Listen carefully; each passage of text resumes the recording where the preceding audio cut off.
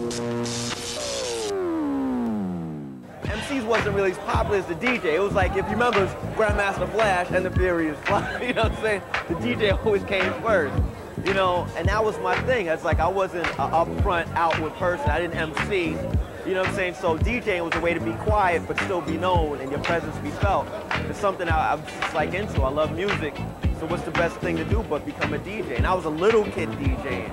So I had to contend with a lot of big guys, you know what I'm saying? So I did it for a while, man. It's like, it's still my first love. Producing is cool, pays the rent, but DJing is like my thing. This art form has employed so many people, you know? So it's like, I guess to some degree, I have been looked at as a legend, but I even to some degree, which I found it kind of funny, it's like I was looked at as an employer. I mean, like Chuck Chilla would say, yo, thanks, Flash, I got a job, kid. You know, I ain't gotta do nothing else, I got a job. So I was an employer for my era, you know. The transforming thing, which I think was the next era, I guess I'd be interested to know who was an employee in that era. I mean, as far as Transformers is concerned, first person I heard do that, it's like a cross between, I guess, Cutmaster DC and Jazzy Jeff. And what's his face did it, also in Philly. Who's Cash Money?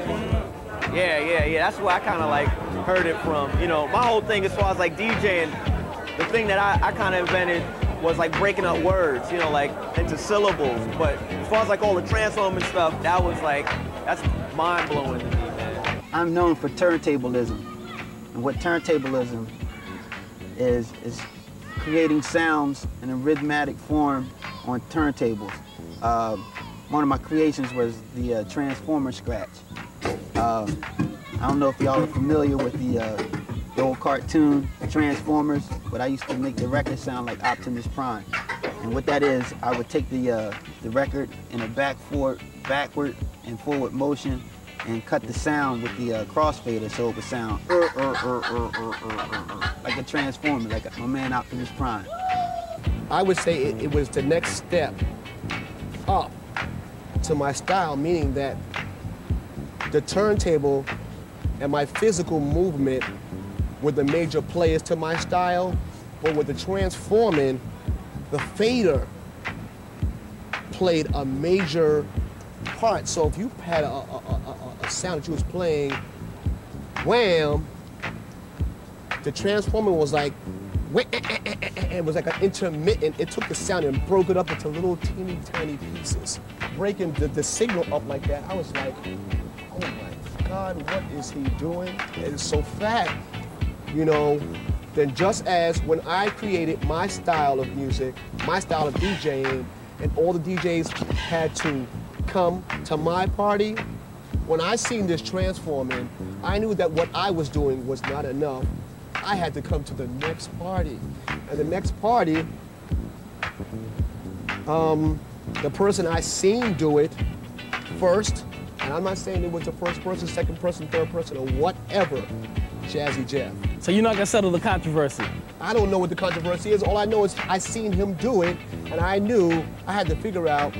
I mean, I knew what he was doing because of my knowledge of electronics. He was actually taking the crossfader and opening and closing the signal real fast. So I knew what I had to do.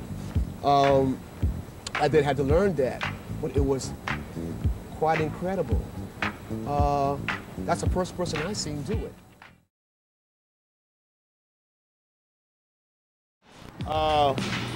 It would have to be Walk This Way, Aerosmith. I didn't even know that was the name of it. I used to call it Toys in the Attic, because that was the name of the album. Toys in the Attic, Aerosmith. My favorite break beat would have to be Let's Dance to the Drummer's Beat by Herman Kelly. I always felt that if I took the break of 10 records, 20 songs, like 10 records, duplicate copies, 20 records, as to say, and if I just played those particular sections in succession, one behind another, I should have the crowd going absolutely nuts, going. But when I did it, it turned into a seminar. What would you call your technical specialty?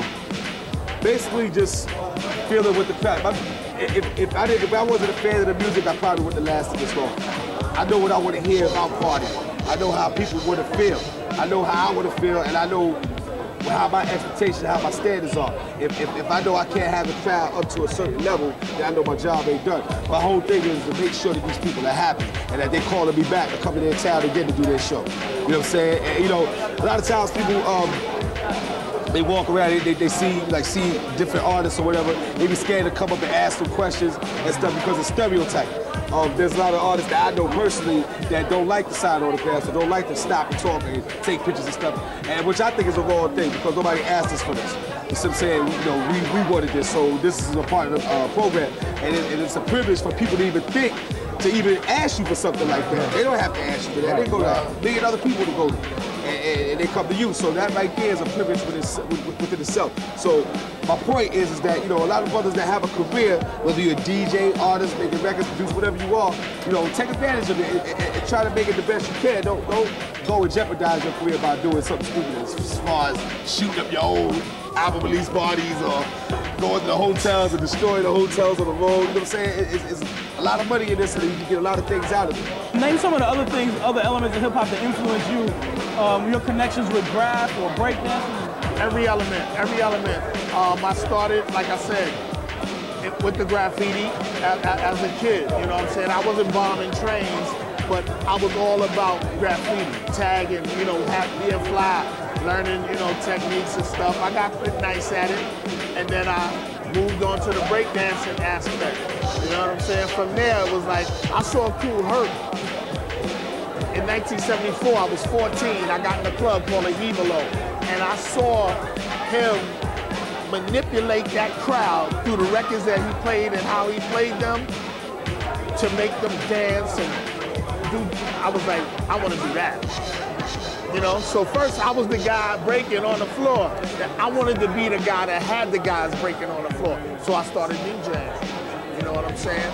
From that, all the DJs had a mic to make announcements and stuff at parties to let people know where the next party was going to be. You know what I'm saying? Just shout people out in the crowd. And then they started embellishing that. You know what I'm saying? Making the little announcement rhyme, so it sounded a little flashy. And then I would hear yours, and then when I do my party, I would come up with something else, you know what I'm saying? That's my phrase. And then it turned from phrases into sentences, into rhymes, you know what I'm saying? Okay. But all having touched on each of the elements of hip hop made me a better MC.